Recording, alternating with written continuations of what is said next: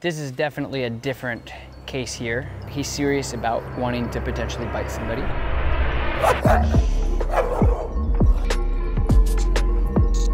This is so much more dangerous than just him not listening. And you're never gonna get better if you keep doing that. We've just accomplished more with this dog and with you than you ever have in your entire life. Everything about him, like his eyes, his mouth, the way he's barking, the way he's lunging, the way his ears are. I mean, everything about his facial expression is pretty serious. So we're gonna let them go out to the play yard and just get some energy out, and that's what they need the most. This is gonna be probably the toughest behavioral case in the out-of-state program out of the 4. But right now, the most important thing is getting some energy out, and that's what we're letting him do. He's in our play yard, and I'm gonna go over there and start to work the hopeful magic that we're gonna try to do. But he's serious about it, and he's big, and she's nervous, and she doesn't have much control, and she's stressed, and I would be too. That's why I'm gonna have to do a lot of breathing with her as well, because she's very nervous. Because the dog, you know, looks honestly kind of dangerous at this point. So this is gonna be a project. Make sure you guys watch till the end, because this is gonna be a good one. We haven't seen one of these in a while. We'll just kind of do the introduction process out here. They said, you know, he has stranger danger. I assumed that was your possibility, whatever. When I went to do the meet and greet, he came right up to me, no hesitation, wagging. I was able to pet him, no problem. And she was like, well, you know, that's amazing because he always barks at people he doesn't know. So I was like, okay, I guess it was meant to be. And we got in the car and he was laying with the kids and he was licking the kids and he was so good with us. Very good in the house. He was very good with the listening. He picked up on the commands right away. Then all of a sudden we started having, you know, little by little having people come in the house, and that's when we realized that he just went crazy. Like, off the charts, like ridiculous, without even knowing who these people were. And we started little by little backing up, putting him on the leash, whatever.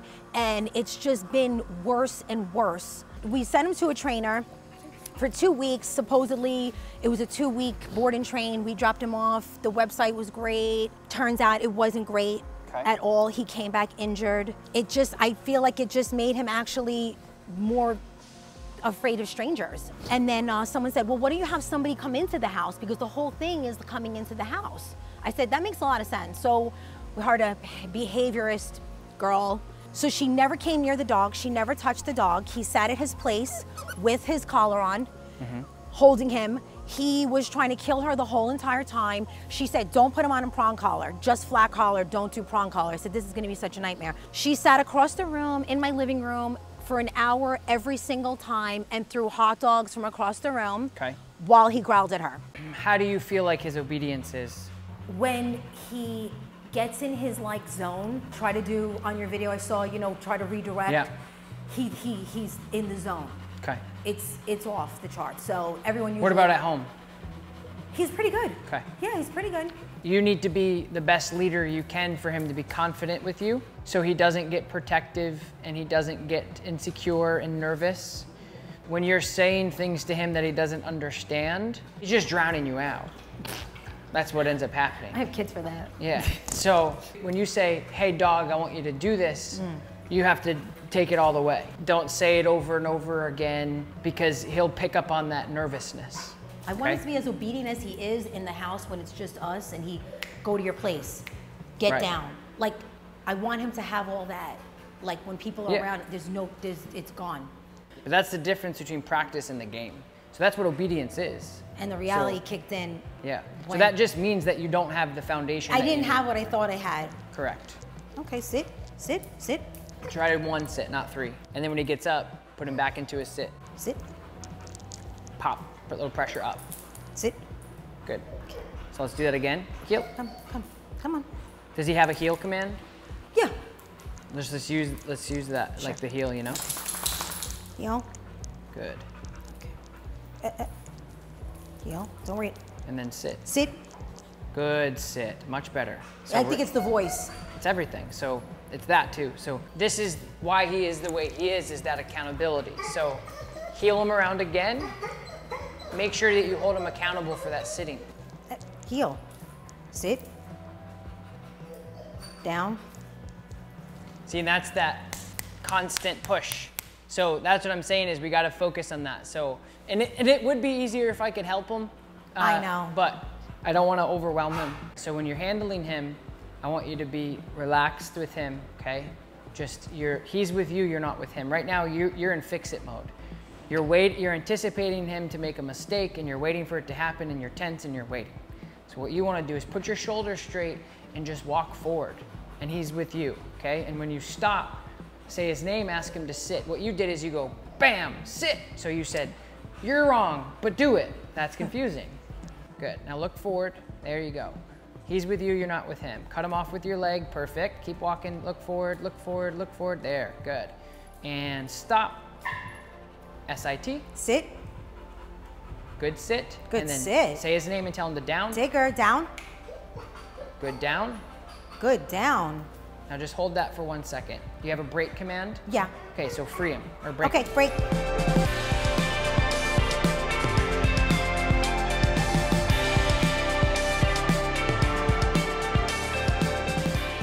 So let's try to put the muzzle on, see if I can work with it. Okay. Okay. What is that, peanut butter? No, it's not. Oops, it's upside down. Sorry. Sorry, dude. I'm sorry. Look what I got. Look what I got. See, I don't have the peanut butter on it, which is stupid because I didn't want to get used to that. Just grab his collar and just, see, he's working you right now. When you're about to do something with a dog that might be like, just assertively do it. Just do it. Don't say, hey, look, it's peanut butter. Just literally just, He's looking, just put it on. Tigger, sit. Good. Leave it, leave it, Good. leave it. Just walk right by me. Sure. Come on. Heel, heel. And then let me see the leash for a second. If you guys like this video, do me a solid favor and support the channel by liking this video and leave a comment in the comments below. This is a dog that, the dog needs a lot of work, the handling needs a lot of work, and I can't touch the dog. Right now the goal is for me to safely be able to start working with him.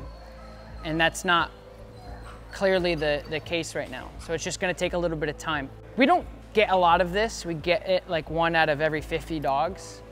But it's one of those things that it's an ecosystem of the cause and the problem being the same thing.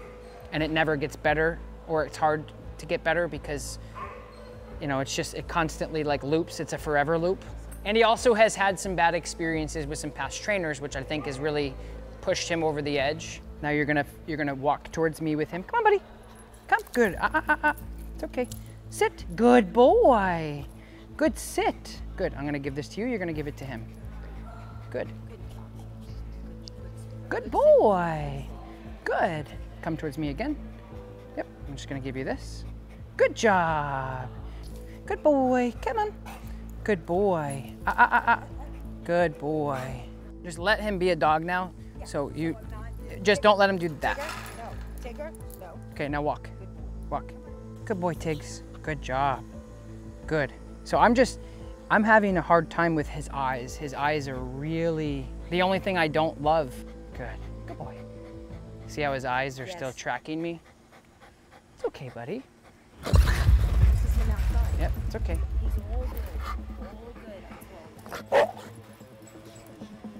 If I tell you to call him, okay? Tigger, let's go. Good. Tigger, come. Tigger, come. Good boy. No.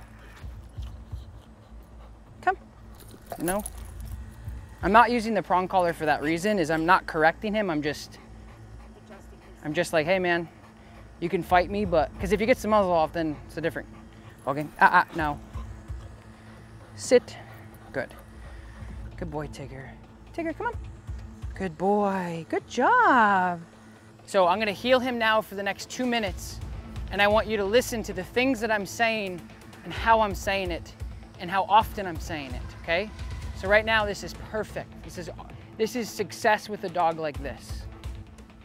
Good. Tigger, sit. Good. That was 1 time, right? Tigger, heel. Again, doesn't like me, doesn't like new people. Why? Could be genetics, could be his past experience with the training, which sucked for him. Could be relationship with mom, could be so many things. So he's absolutely 100% stressed. He's absolutely not loving me. But my job is to teach the owner on how to handle these situations and how to handle him. Because if I don't you know, basically rip the Band-Aid off and say, okay, let's just, I don't like fighting dogs like the way I did.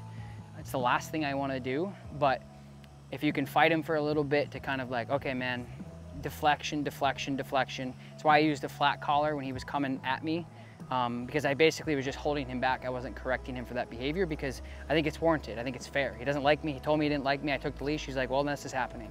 So now this is the big part, the big missing piece, is she has to be able to handle him. So we're working on all of these different things, and it's going to be very hard because it's very instinctual for people to layer these things in and get rid of old habits. I think it's two things. I think it's because he's stressed out of his mind before he walked in the building, right? Because the long drive, you know, the crying for 3 hours, it's 80 degrees, like all these things are the things we can't control, right? So there's that, and that's inevitable. Some of the other dogs may do better. Some of them came from further distances, but they stayed overnight a day early. Doesn't matter. This is reality, and this is what we're dealing with. And so it's not so much about him liking me, because that's not the issue. It's about you being able to fix your relationship so you can control him around the people that he doesn't like. Right now, if you can control him, we wouldn't need the muzzle on, you know? But he's looking at me and he's not sitting for you, so he's not gonna not lunge. So it's a process and it's gonna take time. A little bit of equipment change here. We're just problem solving. He's a lot better than yesterday.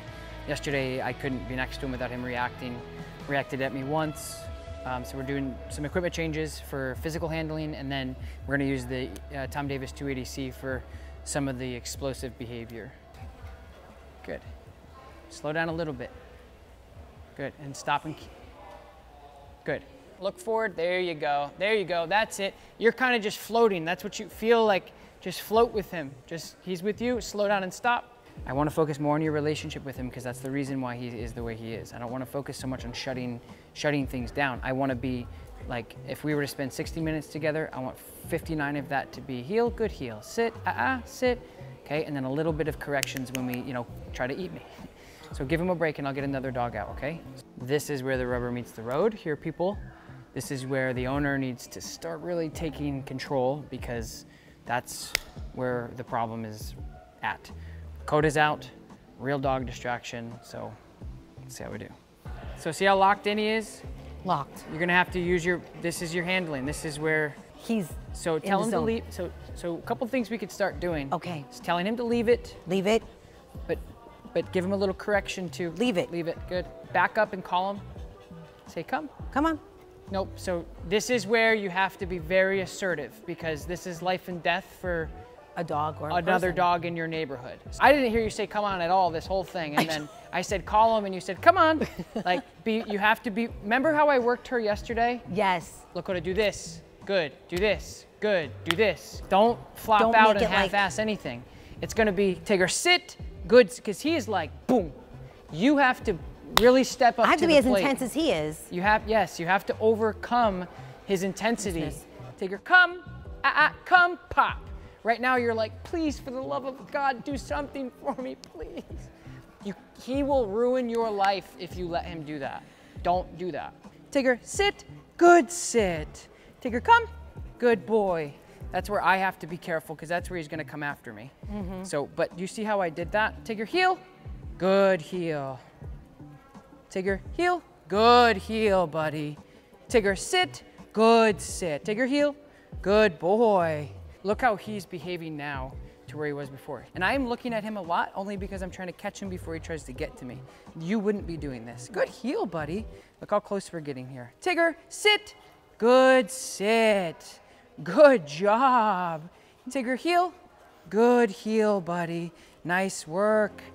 Heel, good. Sit, good sit, bud. Good job. See his capabilities of being able to do everything you want to do. I know. Tigger, heel. I know that he could. You have to really pay attention to what I'm doing in order for this to work. Because the only reason why he's this close and he's this successful is because I'm handling him. So you can't even get half this distance because of your relationship with him, because the lack thereof. Good stay. Brand new pit bull out of the gate. Doesn't move, doesn't react. Good. Now if I turned into him, he'd come after me. Okay, so I want you to call him because he's really built up right now. Tigger, come. Look it. That was very like if you said that to your son, he'd be like, oh, I'm in trouble. He didn't even get up. That was very like, you're in trouble.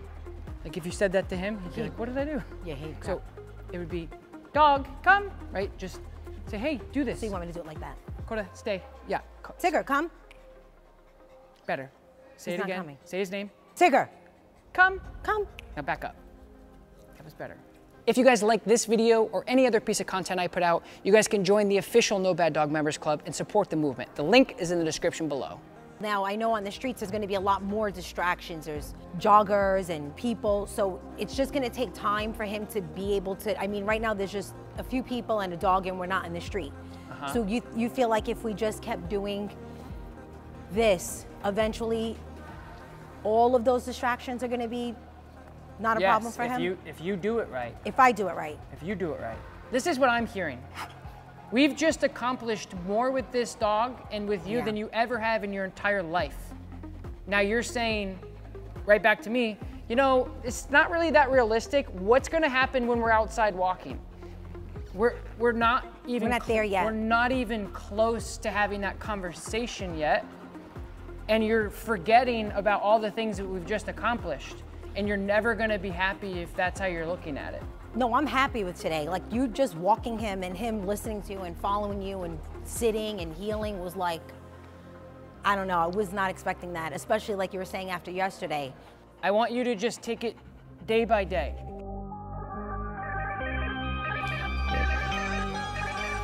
Good. So don't ask him to sit, just once. Don't keep telling him and telling him and telling him, okay? Heel him back right here really quick, heel. Stop and sit. Pressure up. So don't ask him, just once. Just once. He is never going to get better if we keep doing that.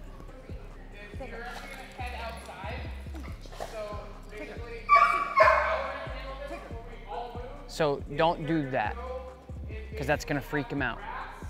So just walk with him. Remember we talked about that day one. And that's where he's gonna go. Don't do that. That's where he's gonna get so pissed off. When he goes, hey, I don't think I can handle this. Hey, I'm gonna go punch that dog in the face. I'm gonna go bite that person. And you're just as aggravated as he is. You're just stoking that fire. He's doing much better than you are. But if you just met him halfway, you guys would be so much better. But you have to remember, when he starts to build and react, you have to diffuse, right? If somebody came running in right here and said, where's the owner of this place? I ordered pizza and I didn't get it. I'm gonna go fight him. I'm like, screw you, buddy, let's go. Or if I was like, hey man, why don't we come over here and have a conversation away from, you know, my clients? You're doing the opposite. He's getting fired up and you're trigger, right? And he's getting pissed. And you're never gonna get better if you keep doing that. Good heel, nice. Sit. Good. Good heel. Sit. Good. Good sit, Tigger. Loose leash, engagement. No pressure, heel. Verbal, heel. Nice. Voice check. Sit. Good. Tigger, sit. Good. Stay. Good boy, Tig. Good job, buddy. This is his best work, 1000%. He didn't come after me. He engaged with me. He loose leash walked with me for like 5 minutes. What I really like about what he's showing me is he doesn't like me. He doesn't like this environment. He's stressed, but he was willing to give me a chance to work with him, to help him. So as you get better, he will get better. From Thursday to Saturday morning, he couldn't be around one person. Now he just went into a group class with 10 other dogs and 15 other people, and he did amazing. If you can do that, then you can continue to get better with him. But again, you have to remember, because what I'm worried about is you're here in front of me and I'm still like, no, no, no to you. And if I'm not there in the next 2 to 24 hours, he will go right back to where he came from. 1,000 bazillion%. He will be the same dog he was before you came in if you don't assertively make a difference. This was basically our last last hope with him, you know, considering the other trainers weren't working, and just from watching the videos and seeing the results was just like the deal breaker for us. We knew that this was the place for us. I wanted to be part of this process because I was the one that actually needed to be trained. And I am just so glad that he's able to give us what we need to continue our training to make him a better dog and to give him a better life. I'm gonna follow through with everything, and if I need to come back next year and do a refresher, I feel very confident that it will benefit Tigger 100%. I'm here and I'm so happy, and I feel very hopeful moving forward with Tigger, and I'm just so grateful for everybody that's involved. I hope you guys enjoyed this video. Click here to subscribe to my channels to see more videos just like this.